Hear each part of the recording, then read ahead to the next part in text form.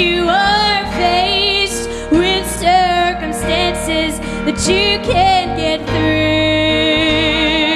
Oh, and right now it seems that there's no way out and that you're going under. But God's proven time and time again, He will take care of you, and He'll do it again. He will do it again. Just take a look at where you are now and where you've been, and He always come through for you. He's the same now as then. You may not know how, you may not know when, and He'll do it again.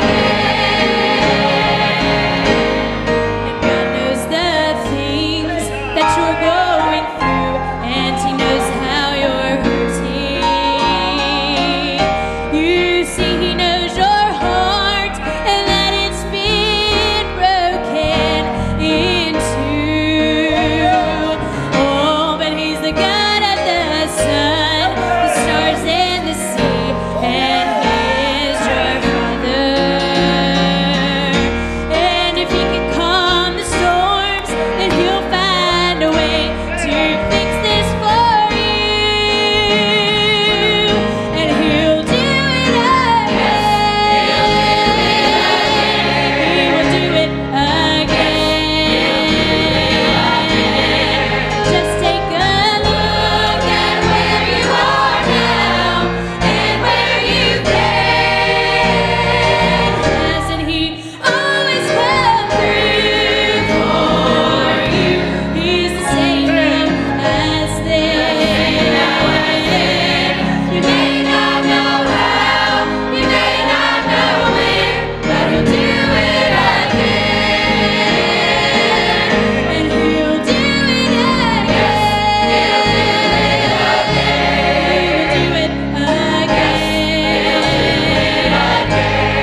Just take a look at where you are now and where you've been, and He always come through for you. He's the same now as then. You may not know how, you may not know when, but He'll do it again. You may not know how, you may not know when, you may not know how, you may not know when, but He'll do it again.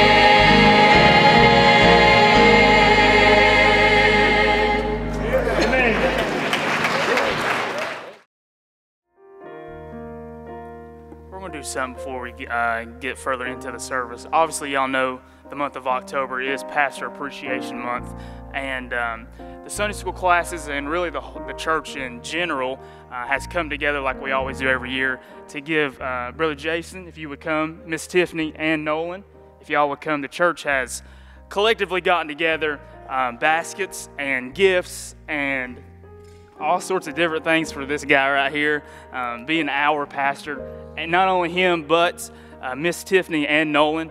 And again, we've all come together. We've got, Nolan has got, what is it? A black Nike book bag with socks, some gift cards, and a shirt. Yay. And then for Tiffany, we got you a basket. It's got a blanket, some notebooks, a candle, you know, all the things that Tiff likes. And then, yay. And then for Pastor Jason, there is lots of things. Goodies, gift cards, socks, ties, cards, you name it, it's there. And the money tree. Money trees for anybody who wants that dollar bill up there, all right? So you can come. I'm just kidding. But we want to say, as Haynes Baptist Church, y'all don't see what I see a lot of the times, that that this family takes and gives, and this is just something small. I think what would mean more to Brother Jason, and I know Tiffany likes gifts and she's fine with that, but Brother Jason, he's words of affirmation, and what would mean more to him and the whole family in general if you would just come by. It doesn't matter when or where. The month of October, you shouldn't just say, hey, I'm appreciative of you. I think it should be every opportunity you get to say hey to Brother Jason. That's just my opinion, though, all right? That's just my opinion. But Brother Jason, Miss Tiffany Nolan, we thank you. We love you. It doesn't go unnoticed what y'all do and how much y'all sacrifice. And we just want to say from Haynes Baptist Church, we love y'all and we appreciate y'all.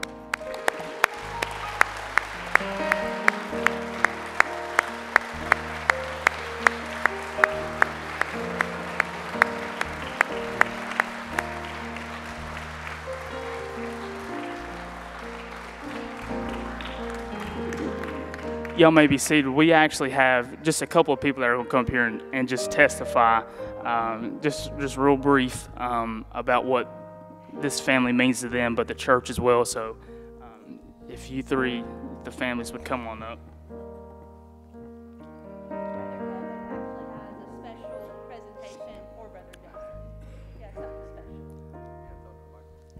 Okay, Brother Kevin has something special to present to Brother Jason, so they can go first.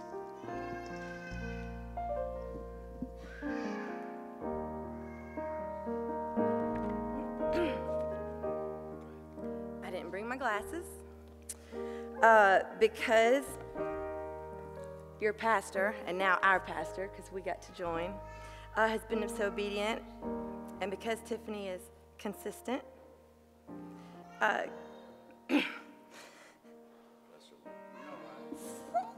can't do it. Okay. You want me to go first? I just want to say God's used you guys and I've changed. I just want to say I'm glad we're here.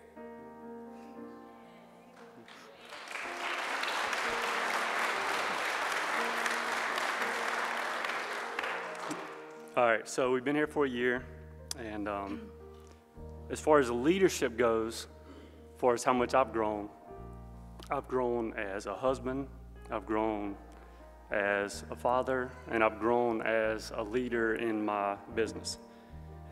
And, don't want to hit that button. And then that's just what I've learned from the church. Now, I can't say enough things about that because I know it's Pastor Appreciation Month, and one thing that I have learned is, I don't mean to say this out loud, but I don't come to church for him. I come to church for Jesus. So that's one thing that I've learned a lot. But if I am going to talk about him, I looked up 10 things that leaders should do, and it's got to be good because I Googled it. One, makes others feel safe to speak up. Two, makes good decisions. Communicates expectations, does all these things. Communicates, challenges people to think.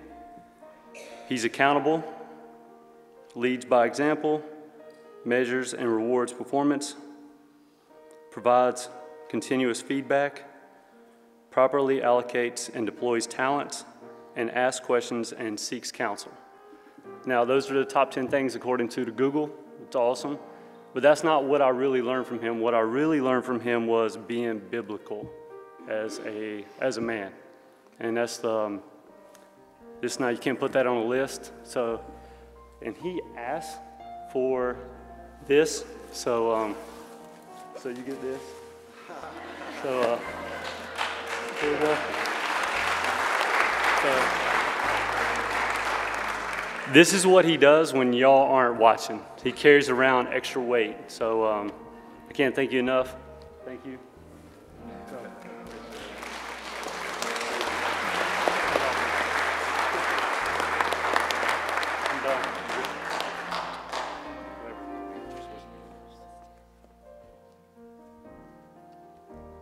All right, so I've been coming to the church for about 2 months, and I've known Jason for about a year now. I just want to say thank you to him and thank God for putting Jason in my life.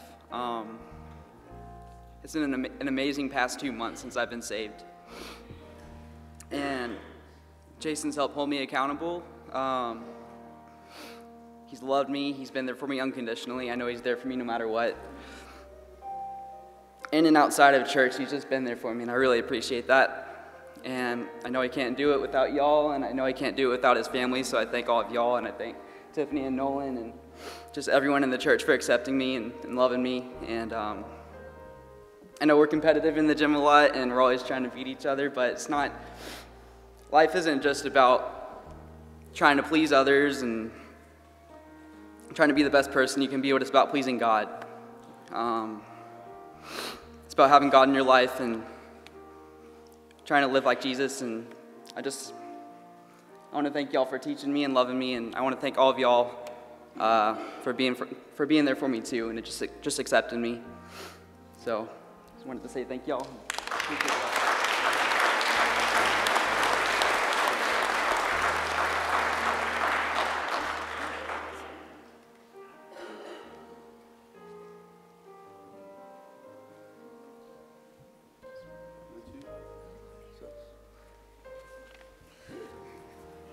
Okay.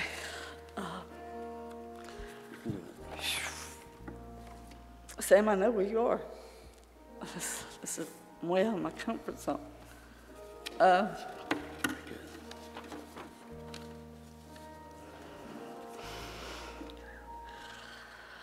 song that was sung this morning, Through It All,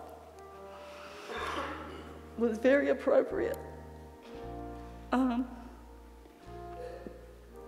Because through it all, God has truly taught Jason to trust and love.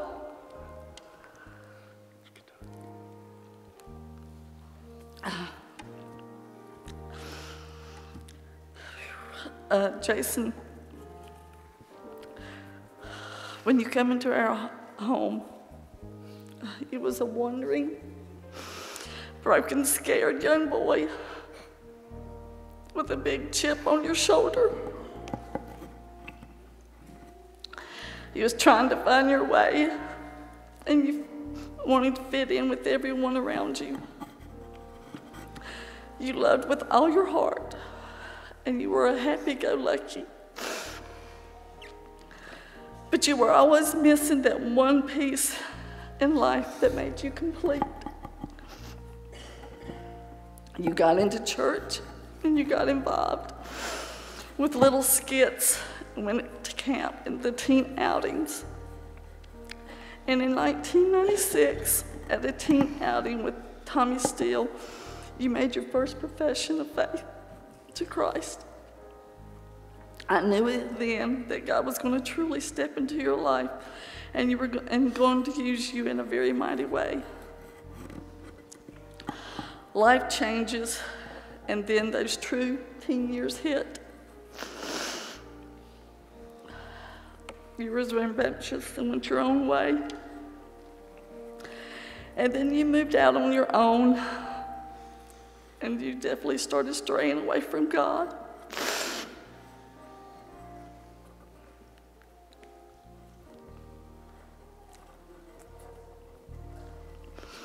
God kept carrying you in his footsteps, never letting you go. You would call on late nights, and we would have long talks when your burdens were troubled and heavy. And I can remember telling you that God gives us trials with choices, and we have to make those choices. But God was going to use you. God had never gave up on you. And we'd always end our conversations with tears of love. And you and all of the children were always in mine and Uncle Jerry's prayers each night.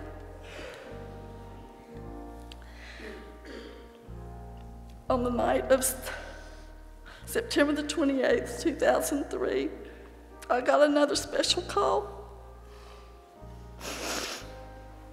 You were excited. You had accepted Jesus Christ as your personal Savior. You had finally found God. You stepped clearly in God's footprints. The tears of happiness and love fell through over the phone lines, and I looked up. Thank God.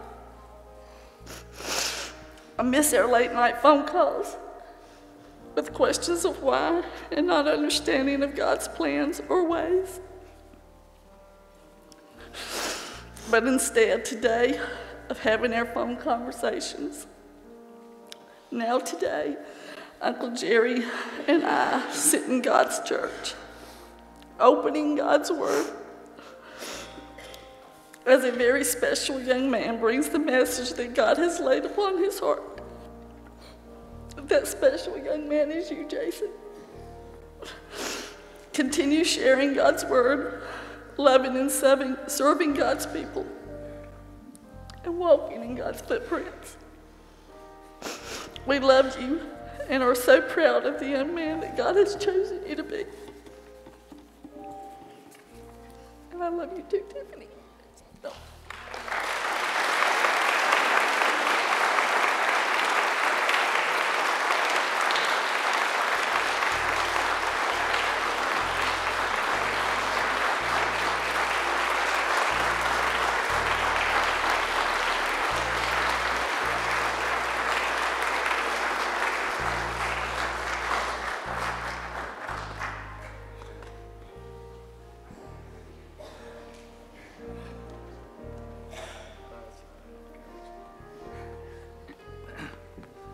I apologize, we're out of order, but when they asked us to give a testimony about how we appreciate our pastor, how much we appreciate him, I started asking the Lord what I could say, because there's nothing you can say or do that could show your true appreciation for our pastor.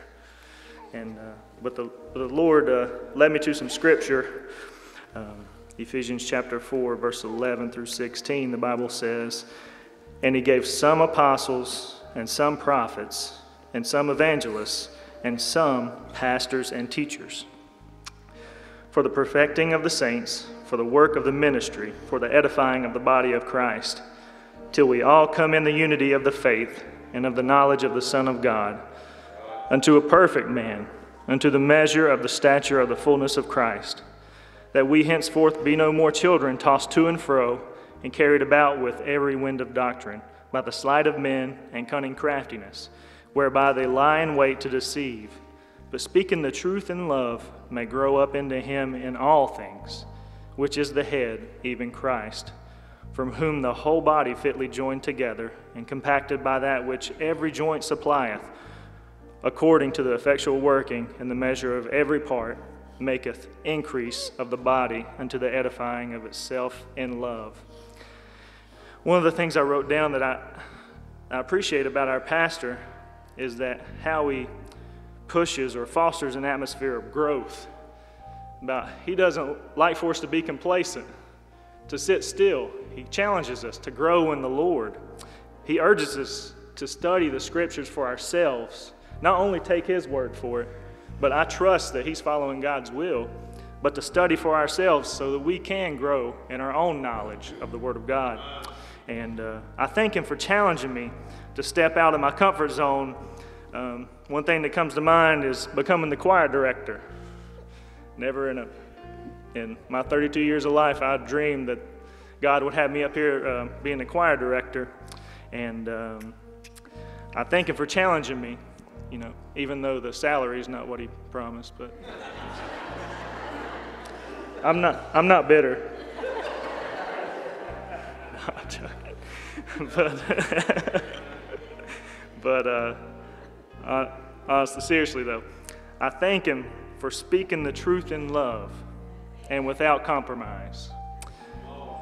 I've never been around a leader like our pastor that has so much love in his heart for other people. And I believe that our church reflects our pastor. Everybody knows that we've been through some hard times here lately, but everyone's shown us so much love, and they have helped us so much in our time of need. And I believe it's because our pastor shows us love. He shows us the love of the Lord. And he preaches God's word in love without compromise. And we thank you for loving us and accepting us and not trying to change us. Thank you for letting God do the changing, letting His Word do it. And thank you for being my family's one and only pastor. We love you.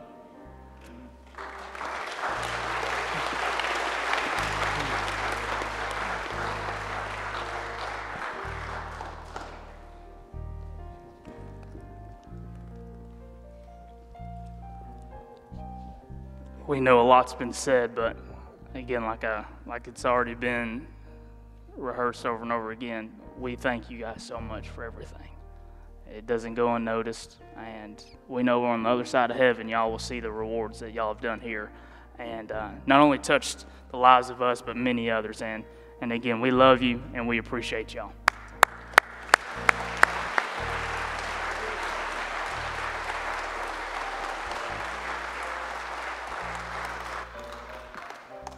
I'm sure everybody won't want to talk, so I'll talk for everybody as they hide behind me. But very grateful for all of you. You know, I feel like my aunt and my uncle was a punch to the gut on that one right there.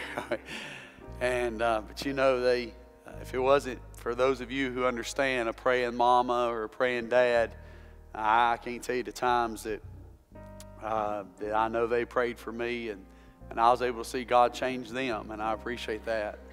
And I want to say probably the greatest thing I ever seen in the Lord was not the Bible they taught or the Bible they preached or a Bible that a preacher preached. I can go back to my life, and I can remember when I was a kid and I saw how the Lord changed my aunt and my uncle. And because I seen it in them, is how God done it in me. And it reminds me all the time that you ain't got to know everything in the Bible, but if you'll live it and let the Bible change you, it does more for our children than anything else could ever do. And not perfect by no means, and I'm far from it, but they're home. I'm sure grateful for it. And of course, Brother Aaron, you know, I was getting right with the Lord. I think I told you $50,000 a year. Is that what I told you? That is the number, ain't it? 70? Was it 70? No, I know it was like 50, 70. It was somewhere. But I was walking by faith, you know. So, I don't know. And then I was sitting there and looking at that poor family with that new child, and I'm thinking he could really use that $70,000 right now. And but I appreciate Brother Aaron, and you know, partially that's not me, that's Tiff too, because when it comes to music, you know, sometimes I think I sing well, and then she tells me the truth. You know what I'm saying? So anytime I ever do anything, I usually acknowledge what she does. And then of course, Brother Kevin and his wife, Miss Renee, probably nothing more humbling to me, and I don't think some of you understand the degree to that, and also Alex. And a lot of you understand the church setting, but I still believe in reaching people outside the walls. And I can't make no apology about that, and don't take this wrong, but you know as well as I do, sometimes church people are the most stubborn people. They don't ever want to, they don't care anymore. They just come in and do their own thing. So the way that I get fed is getting outside of these walls and being involved in the community, and that's a community I'm involved in. But listen, I was sitting there thinking, me and those two men right there, we have a Bible study every week. Amen. God does as much for me in that Bible study with two men that come outside. And listen, and he just got saved September the 5th, accepted Christ. Alex did. Isn't that a blessing? Amen. Amen. That's a blessing. And of course, Kevin and his wife and him getting baptized with his children. You know, don't get me wrong, but anybody can pastor a church that God calls and puts His hand on. But if I'm not pastoring this church, I still have the same commandment that God's given you, and that's to reach people and be able to grow together as Christ. Amen. And that's what it's all about. I feel like sometimes that's why we're losing everything in the church, because we're so worried about this that we forget about the one-on-one, reaching people, loving people, telling people about the Lord Jesus Christ, and not only telling it, but trying to live it. Can I get an amen right there? So I appreciate them. And I do thank God for that vest. And no, that's not a vest for you to shoot me. And that's not, everybody all right? So don't be getting your rounds out, okay? It's not a bulletproof vest. That's not what that's for. And though I feel like sometimes I need it around here. I'm just kidding. But I'm grateful for all of you, and more so for my wife and my son. Without hesitation, I could tell you if I couldn't do it with them, I would not do it. Wouldn't even think twice. 3-4 years ago, I'd say I'd fight it. But God's allowed me to reprioritize some things in my life. Him being number one, my family being number two, and ministry being number three. For a long time, He was number one, ministry was number two, and family was number three. And God had to break us, and we made it. So by your help and your mercy and your grace, and I do mean that, and the Lord's and your prayers, we might not be perfect. Tiffany's close. We're all growing. And I appreciate and I love you. And I thank you more so for doing something for my wife and my son. I know it's pastor appreciation. I'll be honest with you. If you do something for them, I'm happy. And I'm not just saying that. I know a lot of y'all stand, well, it's pastor appreciation, not pastor wife. I understand that. But if you're going to give me 1 month, 11 months, they're the ones carrying the load. It's really 12 months. So you loving on them, appreciating them, not Facebook stalking my wife and criticizing her behind your back. Hey, man, I'm going to preach it straight, friend. Loving my son. You know, he probably picks his nose the same way your son picks his nose.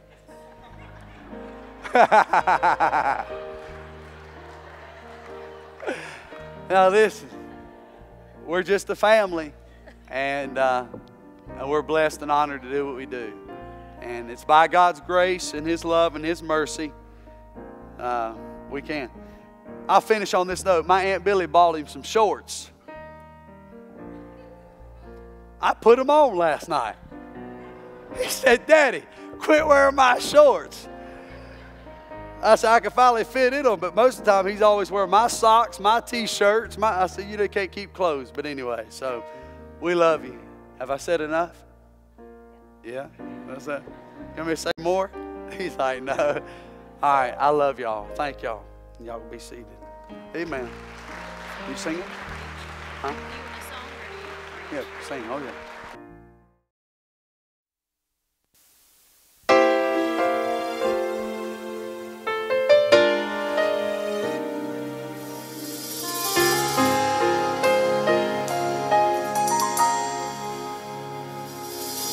When the mountain looks so tall, your faith is so small, your back's against a wall. There's a God above who's looking down in love. He's always been faithful and true. He is a friend who sticks closer than a brother, and He knows your pain like no other. So don't be afraid. Step out in faith and call on His name.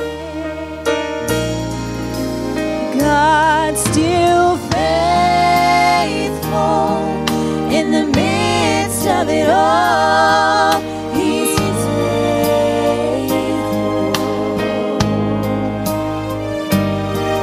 When the earth beneath your feet gives way in defeat, He's faithful.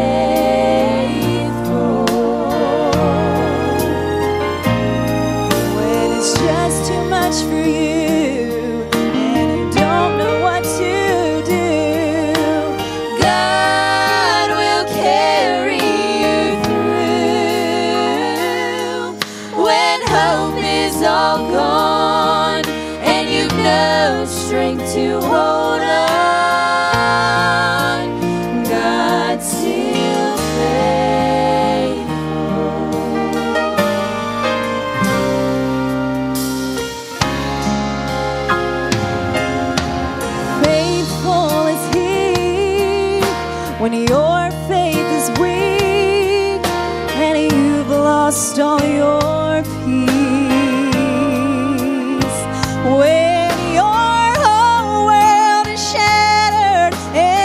nothing else matters. Life just doesn't mean anything. God's a present help in your time of trouble. When everything around you has crumbled, He will never change. He will remain forever the same. Oh, God's still faithful in the midst of it all. He's faithful.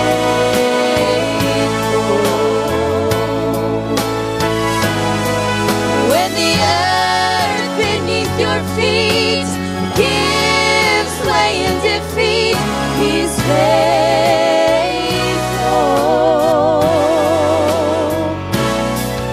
When it's just too much for you and you don't know what to do, God will carry you through. When hope is all gone and you've no strength to hold on, God's still faithful. When it's just too much for you and you don't know what to do, God will carry you through. When hope is all gone and you've no strength to hold on, God's still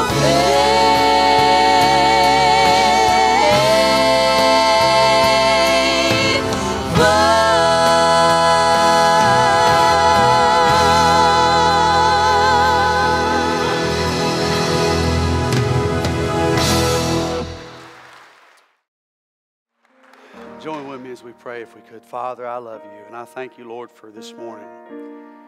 And Lord, just from the beginning, Lord, even just now, Lord, the whole thought, the whole theme is your faithfulness. And Lord, we know that no matter what we face, that God, we can face it with you. And Father, we know that no matter what happens, we can face it as long as we face it with you. So Father, I pray that this morning, that God, that you just help us. Lord, there's many people that's here from different avenues and positions. Sin in their life, Lord, problems, lack of faith, fear.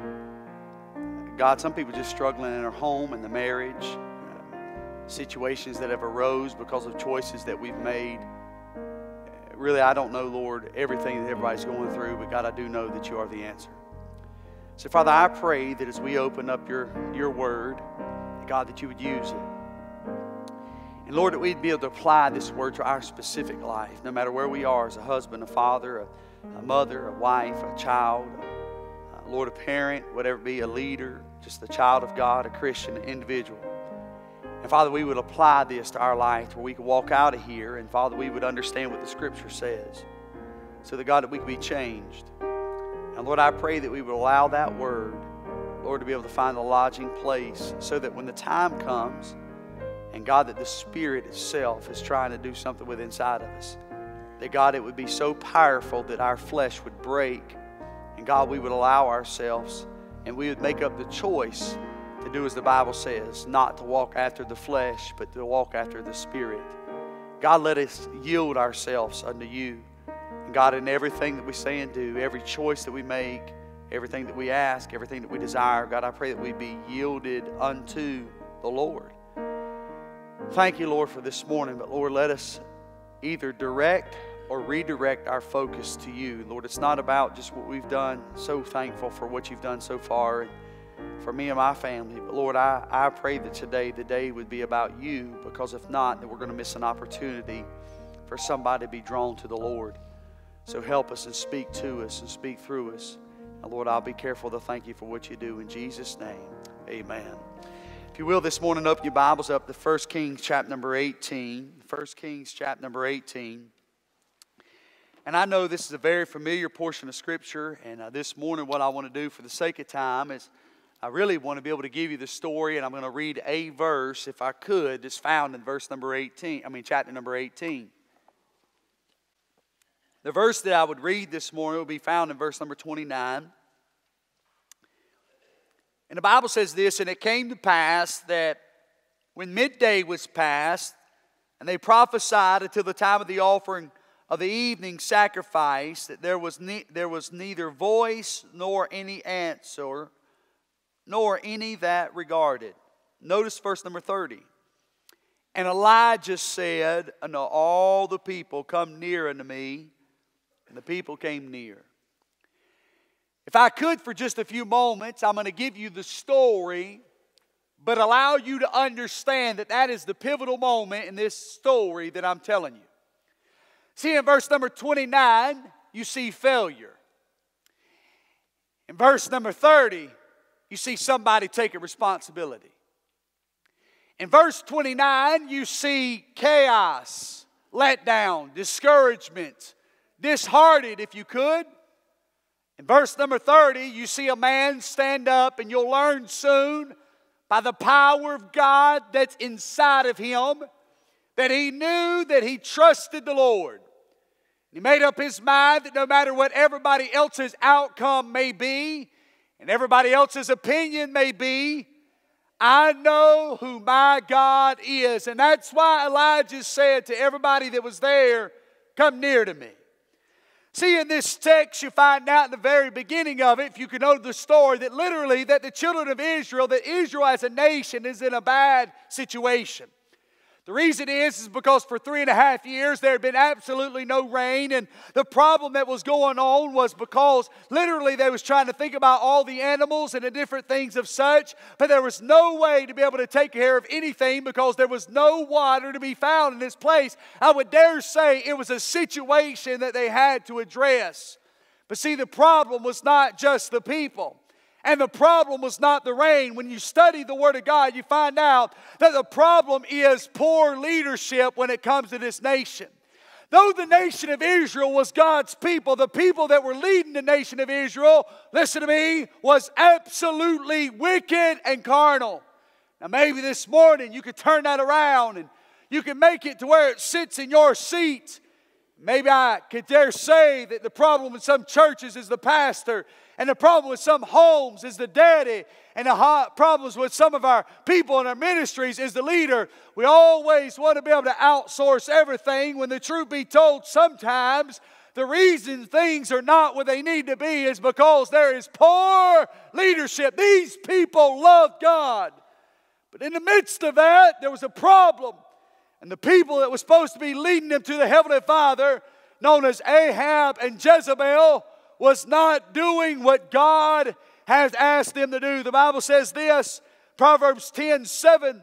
It says that the memory of the just is blessed, but the name of the wicked shall rot. You always wonder why you don't always hear about the people named Ahab and Jezebel. I'll tell you why. Because God is not going to give honor to somebody that lived so wickedly and so awful. There's no way. So there's a problem that's sitting at hand.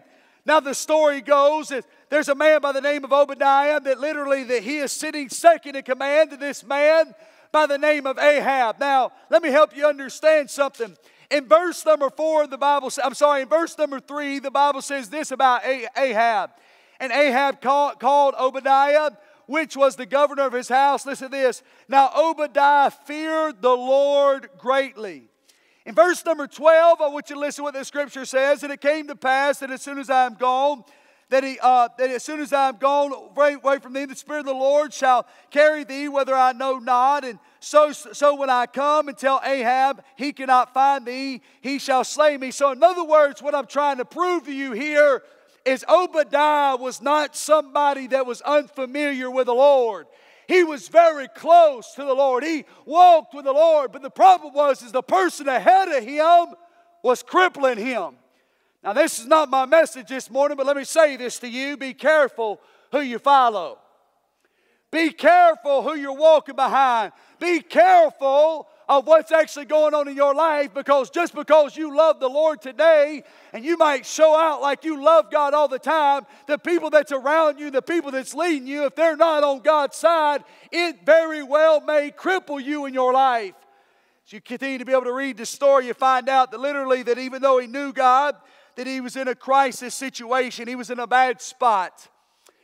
And the situation that he was in was literally a situation that he realized that now that he was not doing the right thing for God, he was really doing the wrong thing. And here's why. Because I've learned, just as you have, that usually, it's when we are in a crisis that it actually reveals who we really are. It's that gut check situation that usually reveals who you are. It's that moment that is very tough, a moment that is very hard, a moment that begins to cripple you or buckle you or pressure you. And when you find yourself in that moment of your life, you'll realize real quick who you really are. Not only you, but everybody else around you. They'll really see how much you love the God that you say you love so much, so be careful how you live. The Bible says that they part ways, and as they part ways, they begin to go out. Ahab and Obadiah, and on the way, literally, he crosses the path, as the Bible says, with a man by the name of Elijah. And Elijah comes here, and when he meets Elijah, listen to this, he meets Elijah, and we know that they think that Elijah's dead. Now, I've got to give you all of this because this is the backbone of where I'm trying to go. They think that Elijah is dead. What happens is Obadiah meets him. And when he comes and he meets him, He's scared to death because he don't even really know. But then Elijah reveals himself and he knows them. And now he's thinking, oh my goodness, I got to go back and I got to tell Ahab. But right here I'm sitting with Elijah. But I'm sitting with Elijah and I know what God has done to Elijah. But y'all got to go back to Ahab. Can you see how Obadiah is now battling on the inside? I'll tell you why. Because he's trying to figure out who he's going to really live for. You know what I've learned, and I've seen people learn the hard way as well? That every time you live a double standard life, you always have to live a life that's worried. Anytime you live one way, one place, and another way, another place, you have to be worried. And the reason is because you don't know which way to go and you don't know what to do, but yet he makes his mind up and he says, I can't go back simply because I know if I do that, Ahab will not only kill you, he's going to kill me. So because of that, he's now feeling pressure that's in his life. But as the story goes on, there's a man by the name of Elijah that he comes and he says, okay, he and Ahab, verse number 15 and 16, they begin to meet. They begin to be able to have this agreement. What they say is, we're going to do this. We're going to go up to Mount Carmel. Both of us is going to sit down. We're going to lay down an altar. We're going to put down the stone. We're going to put down the wood. We're going to put down the sacrifice. And we're going to pray down fire. That's exactly what we're going to do. Both of them make up their mind. They go up there. You can read the story. You find out that literally that when they begin to pray and they begin to do these things, that nothing ever happens. Why? Because they are praying not to the true God, but they are praying to a God named Baal, and because of that there is failure, there is a mishap, there is issues that goes on, and Elijah's standing back, and this is what he's doing. He's saying, I knew you couldn't do it. Matter of fact, the Bible even says he's mocking them. But then the table turns, because the Bible says in verse number 29 and 30 that Elijah said to them, come near to me. I want to bring this point out, thinking on this thought if I could, when it's up to you. See, I don't know how many of you are maybe in a situation where it's like me. You ever come to a situation where it seems like there's no hope? You ever trying to be able to help somebody? You're trying to fix a home, fix a life, fix a marriage. You're trying to help somebody that has sank in sin so much that you yourself and everybody else think there's absolutely no way. They try counseling, they try medicines, and I'm not knocking none of that stuff, but they try all these different programs. They try taking them to church. Some of them, they'll even try to get baptized. Listen, none of those things ever change you like Jesus Christ will change you. And I believe, as the Bible says, that therefore if any man be in Christ, he is a new creature. I believe when the Spirit of God lives inside of you, you ain't got to clean somebody up. If they walk with the Lord, God will clean them up. But the problem is so many times we get to that crisis, that moment, that situation. And it falls on us to where now everybody else has exhausted everything they know, but now it's up to you. Now it's up to you to really make a decision on what you're going to do. Now it's up to you to be able to actually yield to something. Now it's up to you to actually do what's right. And you're going to find out in this text exactly what Elijah did. He literally turned around and he began to pray out to a heavenly Father. And he began to pray for God to be able to send a fire. And thank God he did, because we know as the story goes, when all the other people fell and everybody else was let down and everybody else quit and everybody else turned back, that Elijah believed in the one true living God, and he trusted in that living God. And even though he didn't understand it, he knew that God would be faithful. And I want you to know today that there's going to be times that it's going to be up to you. It's not going to be everybody else's choices. It's going to be your choice. And I'm not just talking about in your house. I'm not just talking about in the church house. I'm talking about all across this country. We must make up our mind that I will believe God, and I will trust His Word, and I will live what the Bible says. We're going to have to do the same thing that Elijah done, and that's trust the Lord with every single bit of our heart. The question is, do you today? If it depended all upon you, I don't care how young or old you are you close enough to God that you could pray through for your family? Are you close enough to God that God can allow something to begin inside of you and through you so others can be helped by you and by the Lord? Or do you have to outsource your prayer? Do you have to call somebody to pray for you? And listen, I'm not knocking somebody praying for you, because I need people praying for me all the time. And all God's people said, amen. But there comes a time when it says, no, I'm not calling on her and I'm not calling on him. Hey, God's looking down from heaven and He's trying to use you. And He's trying to use you in your life and your family. And He's wanting to touch your life. Could you get a hold of God if it depended upon you? What would happen? I want you to notice a few things in this text about what Elijah had done when it was all up to him. Notice, if you will, verses number 29 and 30. Walk with me quickly. And it came to pass at midday, we've already been here, that they professed the time of the offering and the evening sacrifice, that there was neither voice nor any answer. He said, nor that they regarded. Notice in verse number 30, he said, Elijah said, and all the people come near unto me, and all the people came near to him. Listen to this, please. And he repaired the altar of the Lord that was broken down. First thing I'd say to you today when it's all up to you is this. You're going to have to slow down, and you're going to have to make up your mind that you're going to actually fix what's broken. You're going to have to fix what's broken in your life. You can't keep band-aiding everything. You can't keep brushing everything up under a rug and come to church and take a shower and put your smelling good on and act like you got fixed. You got to see sin for sin. You got to see the problem for the problem. You got to see the mountain for what it really is. And you got to make up your mind, I'm not going to run from it. I'm going to face it. I'm going to let God speak to me and speak through me and fix the problem. Whatever's broken down, you got to make your mind up. I'm going to let the Lord fix this in my life. Everybody wants revival. Everybody wants to get something when they come to church. Hello, listen to me. Can I tell you something? Don't think for the first second that you and me is the first person that comes to church wanting something when we come to church. I can promise you when he went to the Lord that day, he wanted something too. Let me ask you something. How come he got what he needed, but we walk out of here sometimes saying we never got what we needed? I tell you why. Because we never slowed down and fixed what was broken. We come in here, we let them sing them good songs. I know that I can make it. And man, we're like, hallelujah, I know I can make it. Yeah, you can make it, but you got to clean out from what's up under the rug, and you got to fix what's broken before God's ever going to do something in your life. I mean, I say this all the time, we treat God literally like He's a genie in a bottle. We're just going to walk in and bam, everything's all right. Everything's wonderful. Everything's glorious. We're just going to go on out of sight, out of mind. They don't know about it. They don't know about it. Praise God. We're just going to move forward. No. Let me tell you something. The first thing that he done in his life when he needed something, that's the key. He needed something. Do you hear what I said? He needed something. He wasn't playing games. He wasn't coming to be seen that day. His heart was broken. It was overwhelmed. The challenge was far too great for him.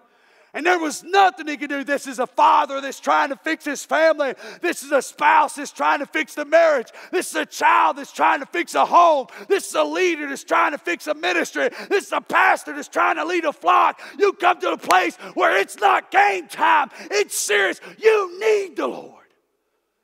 And he stopped and he said, before I go any further, I got to repair what's broken.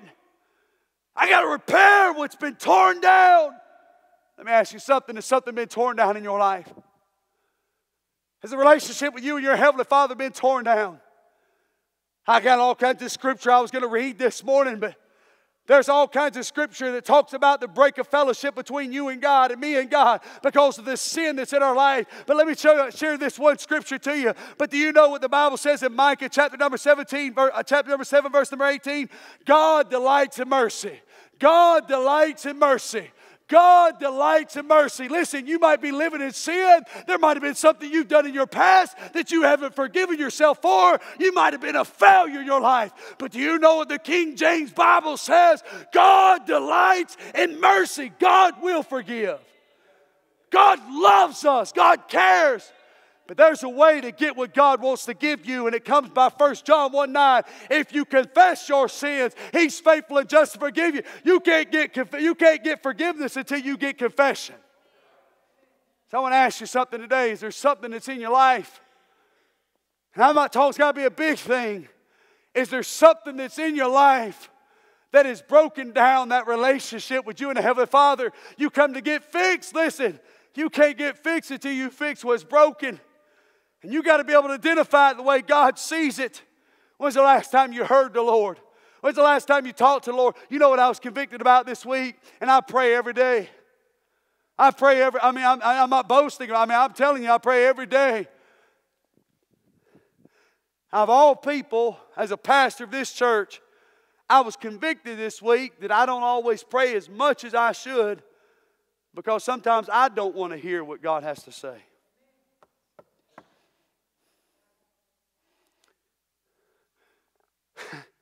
Can you imagine being Ananias and God telling you to go talk to Saul who's killing everybody? And you're thinking, Lord, I've been talking to you and you're going to tell me to do something like that just don't make sense? Can I get a witness in here? Somebody help me preach this morning. It's not all about sin. Sometimes there's things in your life that God will ask of you that just don't make sense. And it seems so big, so abundantly large that you just cannot overcome it. You say, God, it's too big for me.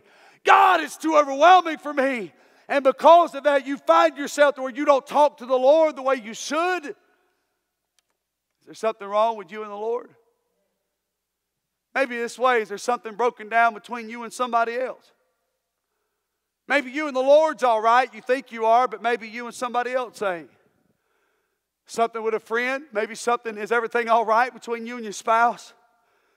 Everything all right between you and another leader? Everything all right between you and another Christian? Hard to believe two Christians can't get along.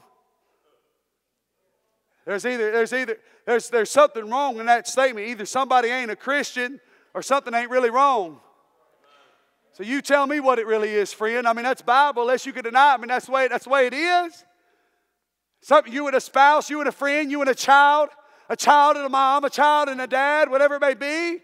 Is everything all right between you and a leader, you and a hero? Is everything all right between you and your pastor and you? Is everything all right? Because we want God to do something. Let me say this. If you're not asking God to do something big in your life, you're not as close to the Lord as you think you are. I'm going to tell you, there's some times where God will get you to your knees and you realize that the only way it's going to happen is not by getting to church and not by getting in the Word and not by getting by a good soppy song that's going to make your emotions turn. Now you know that you got to hear from heaven and God's going to have to shake you and break you and fix you and put you back together. You're in desperate need of the Lord. That's the only way some things come. And I promise you, when you get to the bottom, you'll begin to look around and say, God, point it out. I'll get it right. Point it out. I'll fix it. And on your knees, you'll crawl and you'll say, will you forgive me? Will you forgive me? Will you forgive me? Yeah, but you never, just forgive me anyway. I feel like in my heart I've done something wrong. Or maybe I've done something that God didn't want me to do. You might not ever seen it, but I know it because God grieved my spirit. Just make it right. You'll never get where you need to get when it's up to you if you don't fix what's broken. I could stop there and that'd be everything of the story and the message. And I believe every single one of us can identify what's broken in our life. The second thing that I would say to you, notice, if you will, chapter 18, verse 30 and 34. After you fix what's broken, you have to realize that only faith will reveal the answer. Notice in verse number 31 what the Bible says, and Elijah took 12 stones according to the number of the tribes of sons of Jacob, until the word of the Lord came, saying, Israel shall be thy name. And with these stones he built an altar in the name of the Lord, and make a trench out of the altar as great as it would contain 2 measures of seed. And he put the wood in order, and he cut the bullock in pieces, and he laid him on the wood, and he said, listen to this, fill 4 barrels with water, and pour it on the burnt sacrifice and on the wood. Now wait a minute. They're praying for something that they ain't even got right now. There's been a scarcity of water for 3.5 years. Everybody listen to me. They're asking God to do something that don't even make sense to themselves. Are you understanding that? Number 2, they're even doing it to make it things a little difficult. They're pouring the water on top of the sacrifice. I know you and I have heard that preached and taught 1,000 times, and we've probably read it. But I'm telling you, the odds are against Elijah. But you know what he's doing? He's getting it to a place to where he realizes there ain't no man that can do what God can. And he is living by faith. And I'm going to tell you something. There comes a time in your life and my life where we come to a crossroads where we realize the easy thing ain't getting out. The easy thing ain't quitting. Come on now, y'all help me preach this morning. The easy thing ain't turning back and throwing in the towel. No, I'm going to tell you the best thing to do for your life and my life is to be able to get to a place where we ask God to do things that can only be done by faith. And that's literally what he said. He said, I want you to be able to pour the wood. That didn't even make sense. Pour the water on the wood. That don't even make sense. And then notice what he says there. He said, I want you to fill 4 barrels. But I want you to notice this, if you will. The Bible says in the very next verse, and he told him, he said, and do it the second time. Verse number 34. Notice this. And he said, do it the third time. So look up here, friend. He ain't just filling four barrels. He's filling 4 barrels 3 times. That's 12 barrels in all he has to fill. Now let me tell you why this seems to be so crazy, and it's by faith. Number 1, because there wasn't no such thing as water that was that supply that was around them. Number 2, there's been men that said, well, they probably walked to the sea. Well, the last time I checked, they was in the evening sacrifice. If you study it out from where they were at Mount Carmel to get down to the sea, I don't know that they could have made that many trips down to the sea to get the water. Can I get an amen? Can I get an amen? So there has to be something that just don't. So where did he get the water? You remember all those people that were spectators that came up to be able to see Ahab pray? I believe they had water for their journey and they gave it up. You know what I've learned living by faith is giving up something you think that you need so God can get the glory. Giving up something you want. Giving up something that you feel like you need that makes your life so secure and your life so controlled. Hey, you're never going to get what God wants to give you when it's up to you unless you fix what's broken and you start making decisions based upon faith. Preach on, preacher, preach on. You say, I can't fix my marriage. Get on your knees. Yeah, I've been praying. You ain't been believing, because if so, you wouldn't have said the statement you just said. Come on now, y'all help me preach. A lot of times we're asking God to do some things and we want God to do it, but we don't even believe it ourselves. Why? Because we're not living by faith. He wants everything. You know what he said? He said, do it the first time. Okay, that's not enough. We need to give more. Do it the second time. That's not enough. Do it the third time. Can you imagine what that must have been like? You know why? Because there's a scripture in my Bible that says this: love the Lord thy God with all thy heart. You know what living by faith means? Look up here, friend. Giving God everything. Giving God everything. Everything that's in your life, from your home, your marriage, your financial things, hey, your material things, whatever it may be, you've got to be willing to give God everything. Because when it falls on you, look up here. The Bible still says in Hebrews chapter number 11, verse number 6, but without faith, it's impossible. Do you hear me? I'm almost done. I'm not going to be long this morning. But without faith, it's impossible. But without faith, it's impossible. It didn't say that it might work and it might not work. No, without faith, it is impossible to please Him. And so many times we think we're trying to do what God wants us to do, but we ain't living by faith. We ain't living by faith. We ain't trusting. We ain't trusting. Number three. Third thing I'd say to you would be this. You have to focus on what's beyond you. When it's up to you, you have to be able to focus, to be able to look on what's beyond you. Brother Austin, if you would, you go ahead and come. Keep your Bibles open. I want to give you these last 2 points, but I want you to stay with me because I want to finish what the Lord's put on my heart. I want you to follow along with me if you could. The Bible says in verses number 17 and 18, notice this. And it came to pass when Ahab saw Elijah, and Ahab said unto him, art thou he that troubleth Israel? Listen to his response in verse number 18. And he answered, I have not troubled Israel, but thou and thy father's house, and that ye have forsaken the commandment of the Lord, and thou hast followed Balaam. In verse number 18, you know what Elijah was focused on? He was focused on Ahab.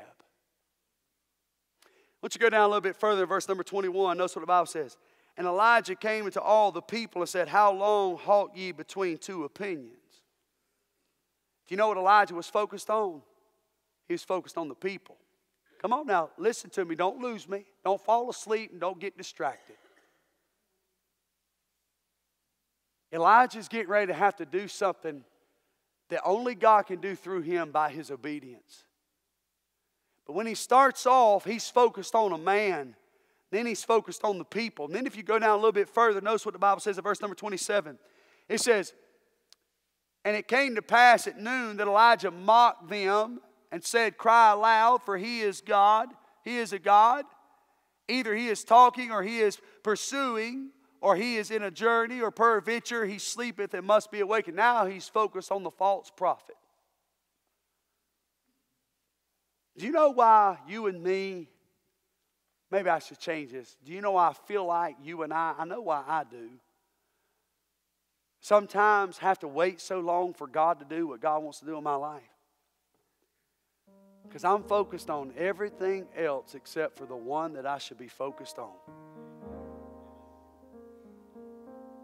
And here's the way I feel. God, I've tried to fix what's broken. God, I've addressed the things that nobody wants to talk about in my life. God, I've trusted you by faith. I mean, Lord, I'm addressing that. I'm moving forward. I'm doing this and this and this and this and this. And I get right there, and man, I'm looking at everything, and I'm wondering why in the world are things just not falling in place? And then God reminds me that I'm trying to rationalize everything. Trying to make sense of it. I'm almost trying to build some kind of letter to state, Lord, this is why you owe me what I think you owe me. Y'all be quiet, but I'm telling you straight. A lot of times we think, Lord, I mean, that's not me, that's her, that's him, that's not me, that's them, that's not me, that's that. He goes even further. I want you to notice what the Bible says. Then he gets down to verse number 36, 37. Notice if you will. He says this. He says, it came to pass on the offering the sacrifice, Elijah the prophet came near and he said, Lord God of Abraham, Isaac, and Israel, let it be known this day that thou art God. You know what happened? He took his eyes off of the man. He took his eyes off of the people. He took his eyes off of the leadership. And he turned his eyes on the Lord. And he said, God, I don't want to prove them right, and I don't want to prove them wrong. God, my only desire is that people will see that you are the one true living God. Do you know why a lot of us starchy, good, sanctified, justified, righteous living Christians, I'm being funny right there, you don't have to laugh. Those of us that have it together sometimes don't always get used as much as we think we should be used. Because we're right in everything except for the reason why we're doing what we're doing. We're right because it's standard. We're right because it's law. We're right because it's the right thing to do. When the truth be told, the only way to be right is not for you to be right, for them to be wrong. It's for God to get the glory. You know what this church don't need? A battle between deacons and a pastor and people and everybody having different accusations, and then all of a sudden when something works up, us stand up and say, well, I told you I was right and you're wrong. There's no unity in that, friend. What we need is everybody to be able to have the mind of Christ. What's the mind of Christ? The Bible says that He did not come to be ministered, but to minister to. In other words, He didn't come that He might be able to be seen. He came to be able to minister to other people. Hey, the heart of Christ is to see people get saved. That's the heart of Christ. We don't preach unity and integrity and excellence and obedience in the house of God and our communication so we can look good. We do it for the cause of Christ. We want sinners to get saved. We want people to know that they can come with broken lives, and in time and in the grace of God, that God can fix them and clean them up and set them and change them for eternity. Amen and amen and amen. My last point that I'd say to you is you have to follow with boldness. The Bible says in verse number 38, listen. He said, then the fire of the Lord fell and consumed the burnt sacrifice and the wood and the stones and the dust and licked up the water that was in the trench. Listen, he just followed the Lord with great boldness. See, it's one thing for you and I to hear everything God says. It's a whole nother story to actually do what God says. It's one thing for us to come in on a Monday, Tuesday, Wednesday night and pray around the altar and say that was a sweet time. It's another thing when the preachers are gone and the singers are gone that you and I still get on our face before God and we carry out what God told us to do last week. Are you hearing me? We got to make up our mind, I'm going to do what the Lord wants me to do. The Bible says in Proverbs 28:1, the Bible says, the wicked flee when no man pursueth, but the righteous are bold as a lion. You know how you get boldness? You do what God tells you to do. You do what God tells you to do. And when the enemy looks at in your eye, and by the way, sometimes your enemy might be dressed like you. Sometimes your enemy, and I hate to say this, could be dressed like you and go to church with you. They shouldn't be your enemy. But don't think for the first second that the devil would like to use somebody to come up against you in the cause of Christ. Amen. Maybe this morning there ain't but about 3 or 4 people that actually want to be used of God. But I promise you this, when it's all up to you, and there's going to come a time it's going to be up to you. I don't care if you're a teen boy. I don't care if you're a teenager. I don't care if you just got saved. There's going to come a time where a family, a wife, a husband, a ministry, somebody's going to look to you. And I want to ask you a question. When it's all up to you, will God be able to trust you? Oh, that's the preacher. He'll fix it. No, friend. Well, that's up to them. They'll fix it when it's all up to you. When it's all up to you. Somebody said, well, you fix a marriage, you know, it's 50-50. No, it ain't, friend. It's 100-100. Because I can promise you, you can give your 100, but he or she, they got to give their 100 too. And if everybody ain't giving 100%, God can't do what God wants to do. But you know what? We can't ever fix anything because we're scared to death to fix what's broken. Walk by faith. Sit down and look here. Focus on the right thing. I know how many of you have ever been hunting? Anybody ever been hunting? All right, good. How many of you like deer meat? How many of you like deer and don't think we ought to shoot deer? It's okay, be honest. All right, it's good. Okay, good. It's fine. You ain't got to worry about me because I don't ever have time no more. It'll be fine. You ever try to get a Zoom and have that scope and get out there and you're wanting to shoot a deer. We're talking about 200-300 feet away. What happens is you can't really get in because you've got your focus so broad that you can't actually see what you're trying to shoot. You're so worried about what's in the big picture that you can't even look in and zero in on what you're supposed to see. That's what a lot of us problems are, us as Christians. We're so busy looking at the big picture, trying to figure everything out instead of looking at what God wants us to look at. And if we would set our eyes on Him, I believe without a doubt God would fix everything else. So I want to ask you again, if it all falls on you, if the reason you're dealing with whatever you've been dealing with or you're dealing with this morning, if it all falls on you, do you have enough courage to fix what's broken?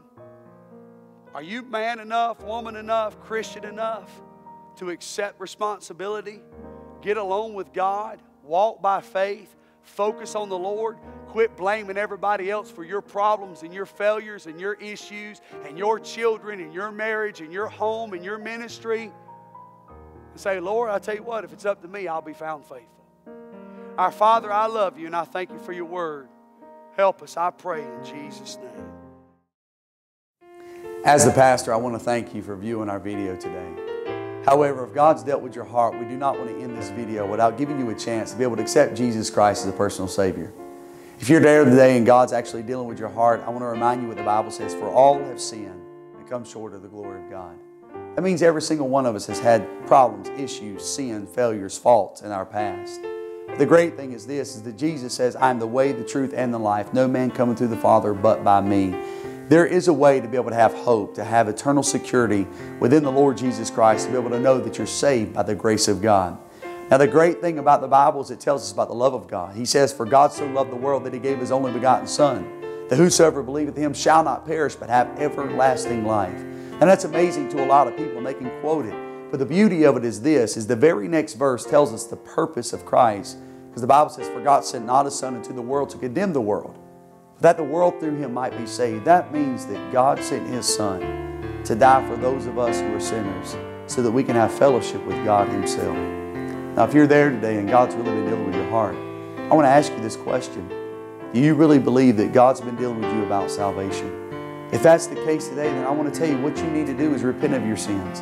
You need to die to yourself. Admit that you're lost and you're on your way to hell. And then look at what the Bible tells us, that He tells us that we can be saved through Christ. Who do you call on? There's only one. As the Bible says, neither is there salvation in any other, for there's none other name under heaven given among men whereby we must be saved. It's only through Christ and Christ alone. So I tell you today, would you trust in Christ? When I ask you, would you trust in Him as a personal Savior? You say, Brother Jason, I don't really know if I can do that. Well, let me tell you, the Bible also tells us that whosoever shall call upon the name of the Lord shall be saved. It don't matter who you are, where you come from. God sent His Son to die for everyone. If you've made this decision today to be able to trust in Christ, to be able to die to yourself, to be able to start living for Christ and accept Him as a personal Savior after repenting, would you do us a favor and be able to contact us at 336-788-0551 and let us know about this decision that you made so we can start praying for you. Thank you so much.